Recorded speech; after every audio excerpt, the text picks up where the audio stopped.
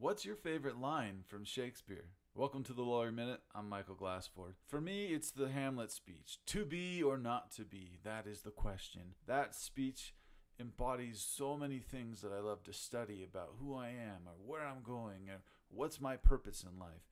And it's all because Shakespeare wrote it down. Estate planning is no different. It needs to be written down. It isn't legal unless it's in writing.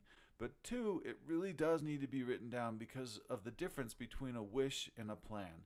A wish may be in your head or your heart, but a plan has to be on paper so that we can see it. This amazing thing happens when it is written down, when the plan is right there in front of you, you actually follow it. You actually start creating, manifesting the things that are in the plan and live your life in abundance. This has been another Lawyer Minute with Michael Glassford.